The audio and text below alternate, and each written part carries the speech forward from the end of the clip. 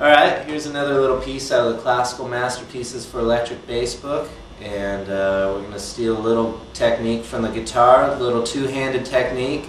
Eddie Van Halen is probably the first guy who really brought this out onto the scene, and when you see guitar players doing it, they can get away with just one finger because the guitar strings are a little bit thinner and a little bit easier to press down, but on these big old bass cables that we have, we're going to put the middle finger on top of the fingernail of the index finger and make a big old meaty hook out of that, so we have enough strength there to land the note and to make it solid. And we're also, and this is very important, we're going to use the thumb on the other side of the neck to make like a clamp or a vise. So make sure you get your thumb opposing your finger on the other side of the neck like I just did right there, and you're going to come down and land and pull, land and pull, land and pull, land and pull.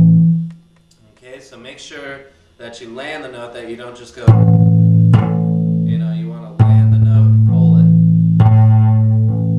Alright?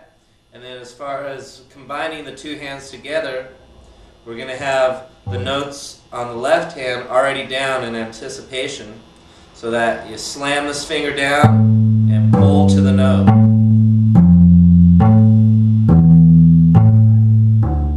Alright, so there would be the first 8 notes. And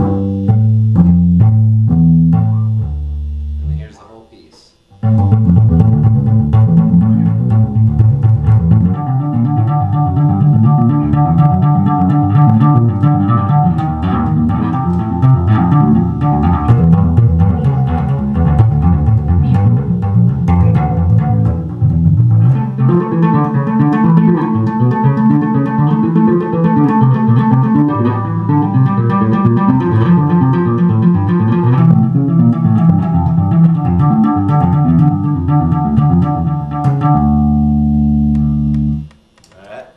That was called Fugue in D minor. You'll find that in the Classical Masterpieces book too.